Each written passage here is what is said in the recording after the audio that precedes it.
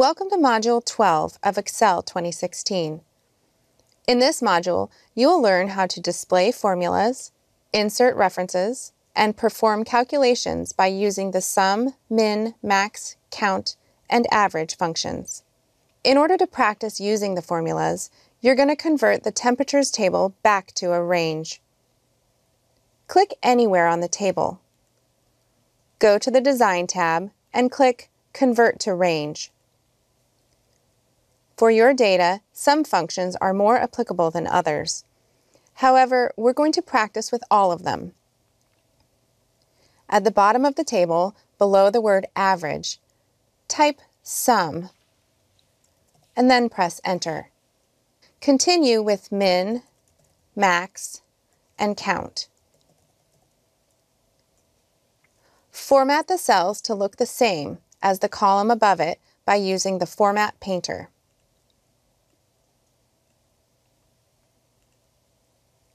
Let's practice adding up the temperatures from 1980 to 1985 for January.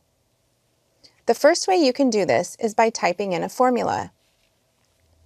In cell B44, type in equals 0 plus 0 plus 0 plus negative 29 plus negative 31 plus negative 28 and press Enter. The result of this formula is negative 88, which you now see in cell B44. Click again on cell B44. The formula itself appears in the formula bar. If you double-click cell B44, the formula appears in both the active cell and the formula bar. You can edit the formula in this mode. Press Enter so that cell B44 is no longer active. Using a cell reference rather than the data displayed in a cell gives you more flexibility in your worksheet. If the data in a cell changes, any formulas that reference the cell will change as well. Make cell B44 active. In the formula bar, delete the negative 28, which is the last number in the formula. Instead, click on cell B37. It is now added to the formula. Press Enter. Notice that the sum is still negative 88 degrees. If you add a new row above row 37, the cell number for January 1985's data would change. Excel recognizes this and updates your formula automatically. Sometimes you do not want a cell reference to change when you move or copy it. Click on cell D44 and type =D42 plus D41 plus D40 and press Enter. The total is negative 176.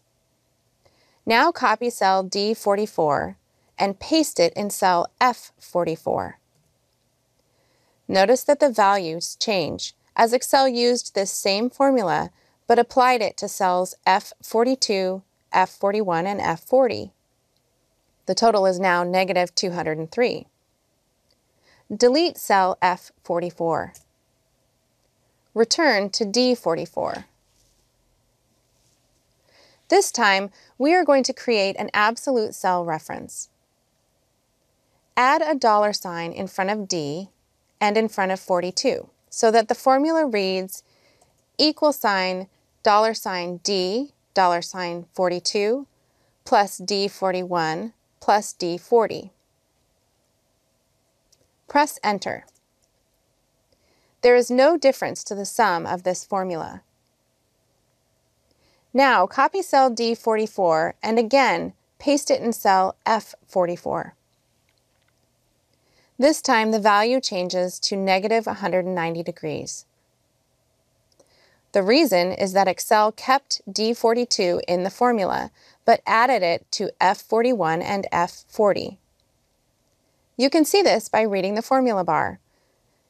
By clicking in the formula bar, the cells in the formula are highlighted.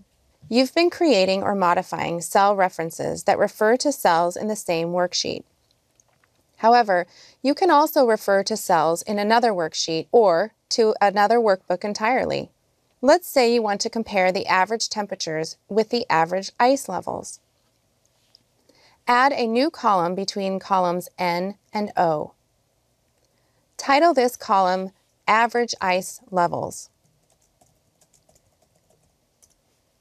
In cell O6, type the equal sign. Then click to the Ice Levels tab. Click the cell for the average ice level in 2016.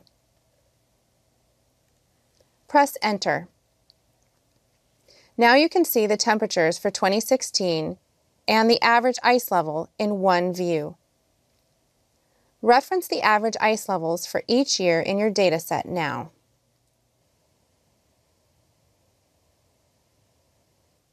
Functions provide an easy way to perform mathematical work on a range of cells quickly and conveniently.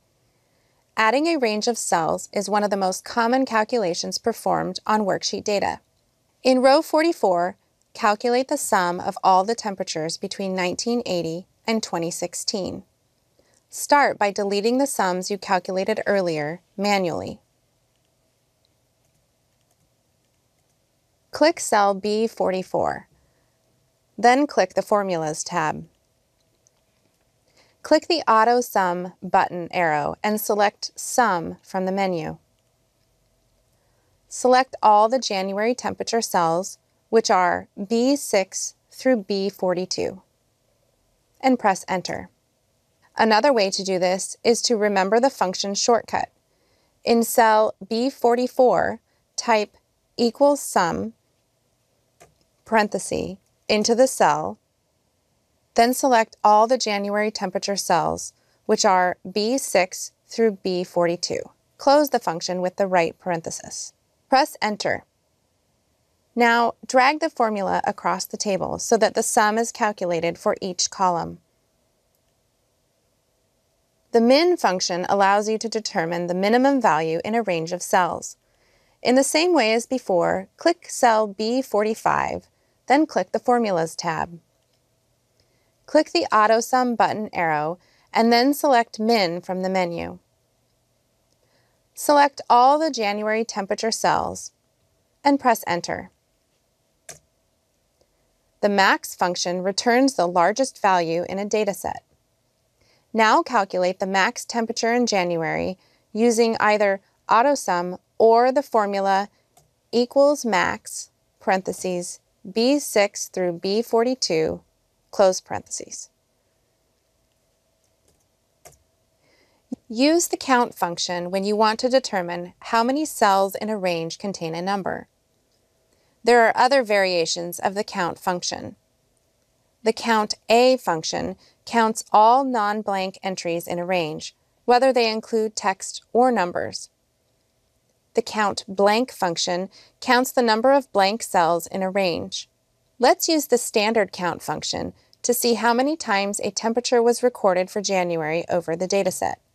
Again, use either the AutoSum tool or enter in function equal count, parentheses, B6 through B42, close parentheses. To complete our data, select January's min, max, and count cells and drag them across the table.